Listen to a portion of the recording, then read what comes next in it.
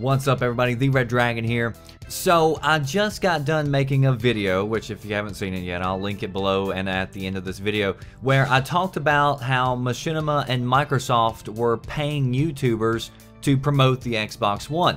Now, one of the things that I didn't mention in that video that is getting tossed around is that Microsoft may have broken FTC regulations, which state that you have to disclose that you are sponsored by somebody if this happens. So it was reported by a few people that under the Machinima contract Microsoft had in there that you could not disclose that Microsoft and Machinima were working together, or if you were a YouTuber making a video, you couldn't disclose to your viewers that Microsoft or you were involved in some type of sponsorship is why you made this video.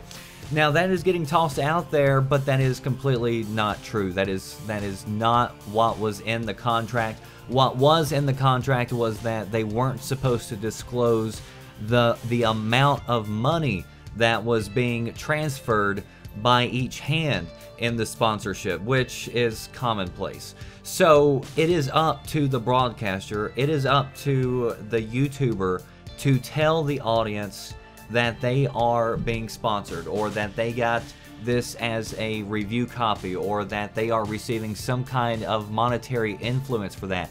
And if they don't disclose it, then they are the ones in breach of FTC rules. Not Microsoft, not Machinima. So a lot of stuff being blown out of proportion and way out of the water that just isn't true.